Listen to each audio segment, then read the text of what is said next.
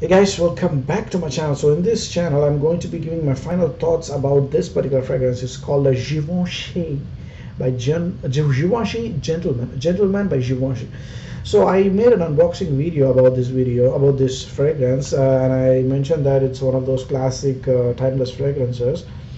But on a second thought, I don't really like this fragrance. The dry down smells like naphthalene balls that you keep it in your cupboards to keep those whatever away from your clothes.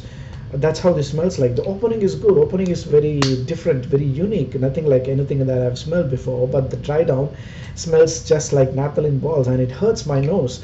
I remember it, and it's very very very heavy. I remember spraying it on my like when I tested it. Some fragrances give me hurt my nose. It gives me some kind of pain on the upper part of my nose, and I think if a fragrance is too synthetic or something like that, I get that kind of reaction in my nose, and this one gave me such a pain in my nose, and I think I probably will sell this off online or something like that. Please do not buy this, man. It's the opening is good and all, but the dry down just smells like naphthalene balls. I'm not even sure if it's healthy. Naphthalene balls are not healthy. It's I think poisonous. So I don't know. I'm not sure if it's a